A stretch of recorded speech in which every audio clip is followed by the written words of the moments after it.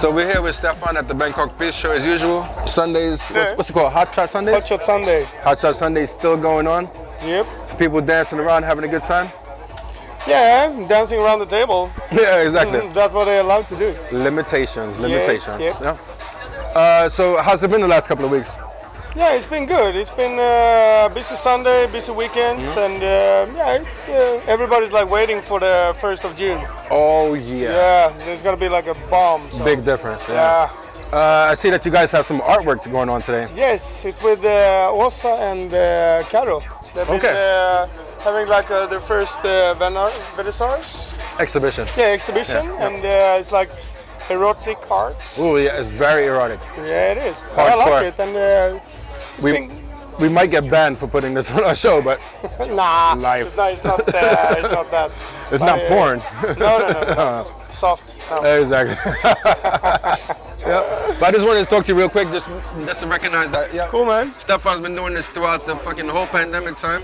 Yeah. He's been one of the few people, like I said last time, holding it down for the scene. If you're not doing nothing, check out Bangkok Bistro. Always on Sundays. Hot Shot Sundays, yeah? Yes, you're welcome. That's right. Check it out. Thank you, bro. Cool.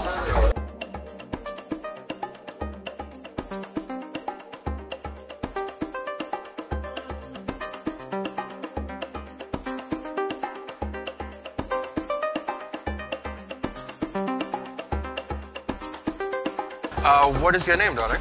Åsa Bergh. Åsa Bergh, yes. Okay. And you've made all this art? Yes. And I can probably guess, but what is your inspiration for all of this? I would say like I'm very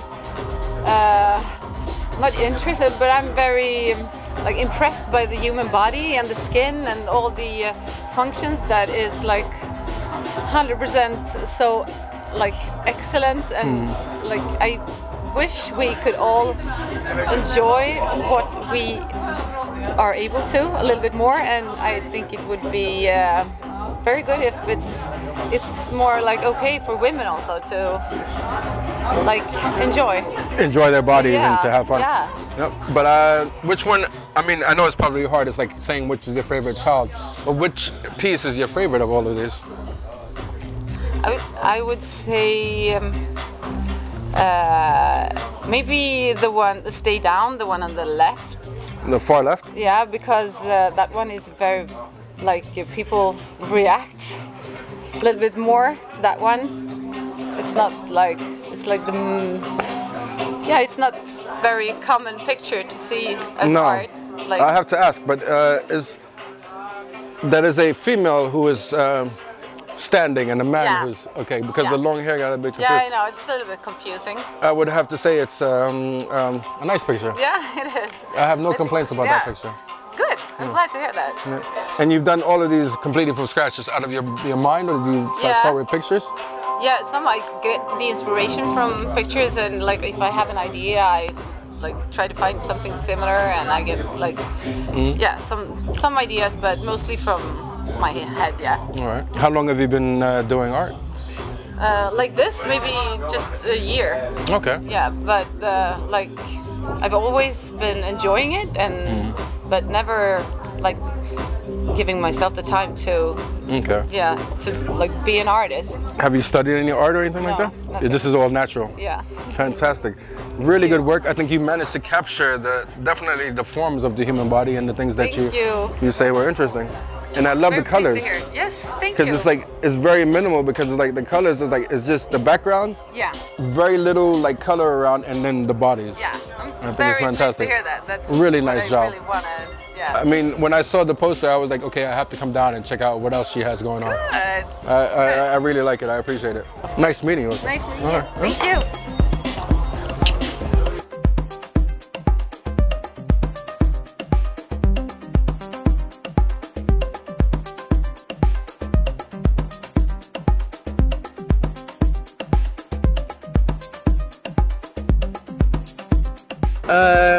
Måns, grew up in Gothenburg. Yep. How are you connected to the techno scene though? Oh, I don't know. I started like finding those like outdoors parties back in 2012, 13. Okay. Then I went to like Berlin to visit a friend who lived there, and yeah, I got hooked. And then I moved to America for 2 years and got like involved in the scene over there in San Diego. How was the techno scene there? It's similar. I mean, it's you get the same kind of like family, like the same vibe. Yeah, it is, and like the variety of people and like ages from like 50 to 20 to 50. But me personally, I would say that the music here in Europe in general is better than what it is in the harder. States.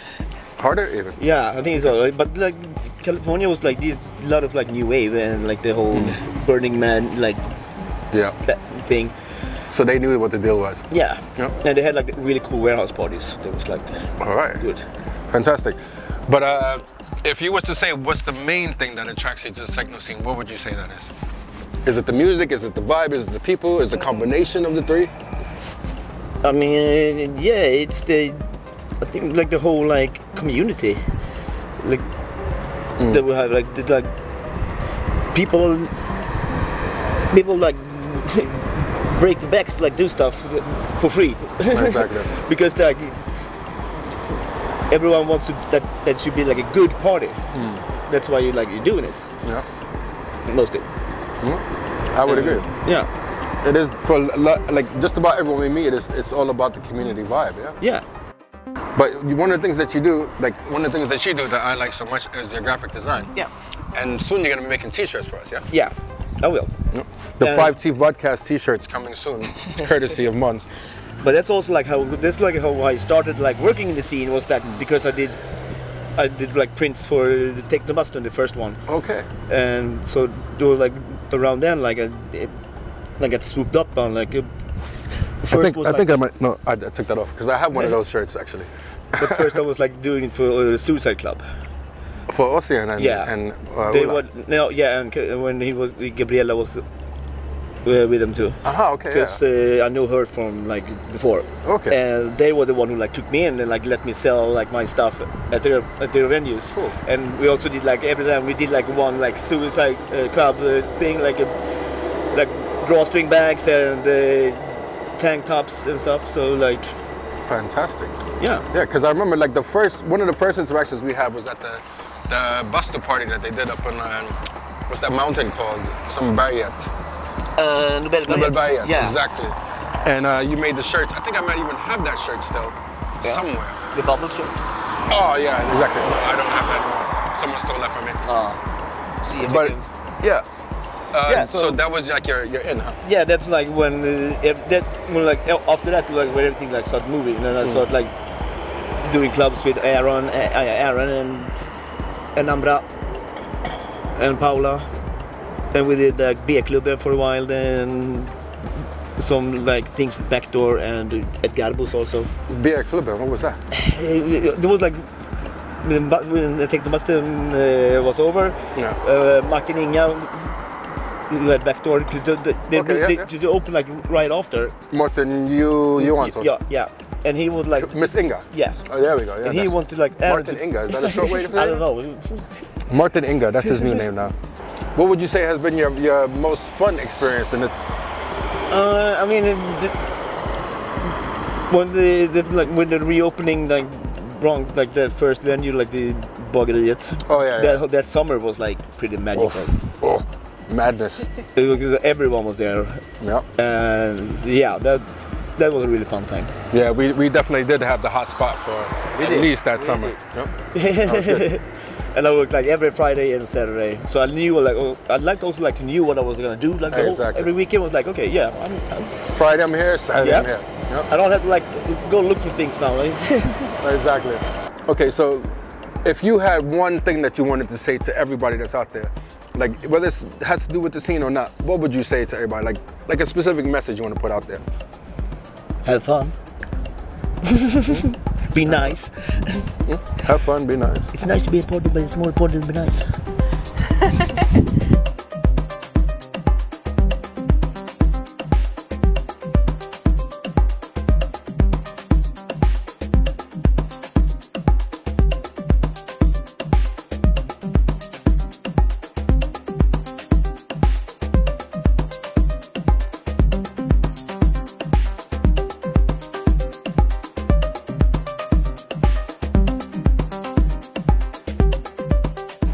Skuggan, Tobias, and yeah, part of the scene. I love to dance.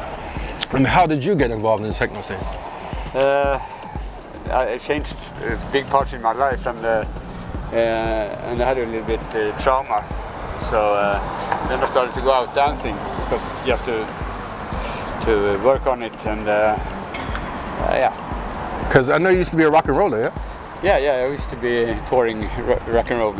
You've made like rock and roll tracks and stuff like that? Yeah. Did you have a band or? Yes, I did. What was the name of the band? Necrophobic and Order of Visas. So you've been in 2 bands? More. More than that? Fantastic. So how many years did you do rock and roll before you got involved in techno? 20. 20 years? Maybe, yeah. Fantastic. We're not going to talk about... I was involved with techno before, but then I went more briefly. But these days I go every day if I can. What would you say is the thing that attracts you to the techno scene?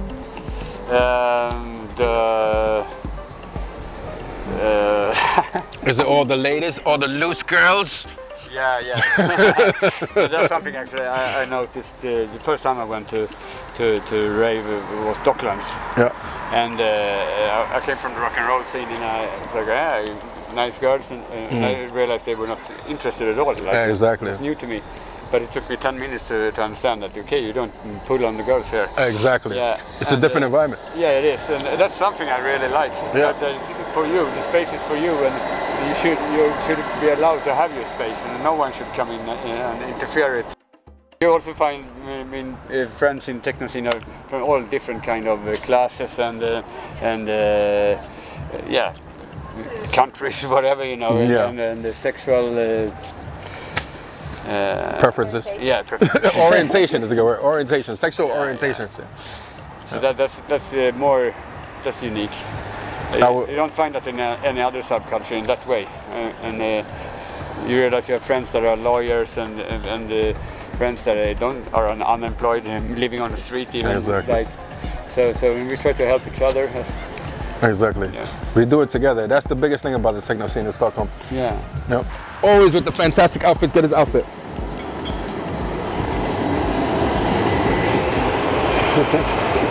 So always with the fantastic outfits, always with the fantastic style, always a guy on the dance floor that's like ready to go, that's full on all the time. As a DJ, I appreciate that, bro. And as a party fixer, you are one of the people that gets the crowd going. So we appreciate that. Skuggan, thank you for this couple of minutes. Appreciate it, bro. Why don't you tell people who you are? Julia Sjöberg. Okay. And how did you end up in Stockholm's techno scene? I ended up at a rave, and then at an after party, and I was there 5 days. And then I was home. When was this? I think it was like 3 years ago. Fantastic. Yeah. So from that first experience, you were hooked? Yeah, exactly. And then I found my family in that space, like, never go home. No. So, and what do you think is so special about the techno scene? Why you really have to be here all the time? Like, it's the dance. It's like the rhythm that we do together, that we synchronize, and it's almost like a meditation thing, but it's sends us in a place, and we get energy from it.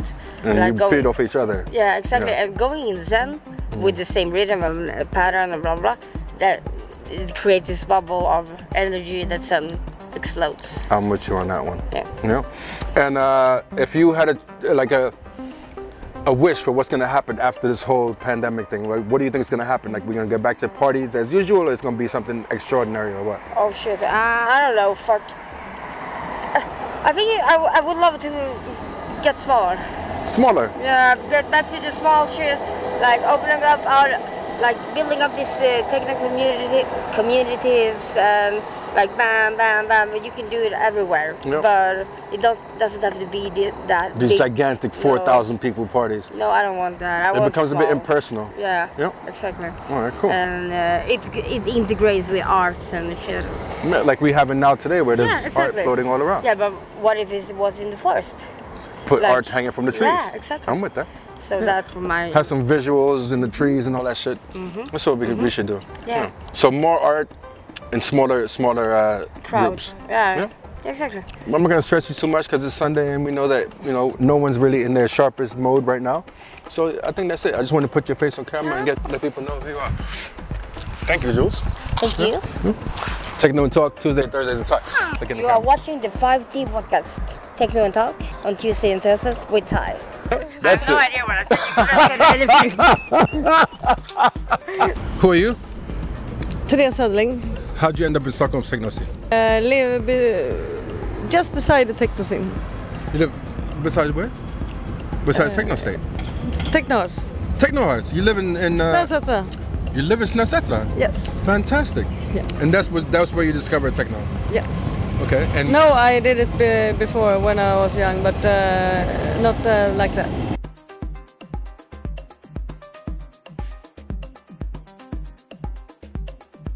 What do you think is so special about techno scene? Why you like to be here and dance with all these people and stuff? Well, the music is perfect. It's my music, and I love the people. We are the same. Everyone are the same. We are respecting everyone. Exactly. I want to thank you for the support you've been giving me because you've been sharing our videos and stuff like that. I really appreciate it. This is why I want to get you on camera. Thank you for that, and thank you for the positive vibe that you always have at the parties. I love the parties. Exactly. Parties is my life. It's thank you for that. Nothing can compare with that. Therese, Stockholm, 5T podcast, Techno and Talk on Tuesdays and Thursdays with Ty. And now she's gonna say it. Can you say that? Nope. Cut.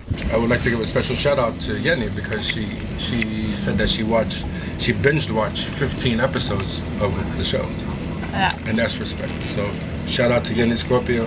Thank you for the support. Thank you for all the time you spent watching our videos.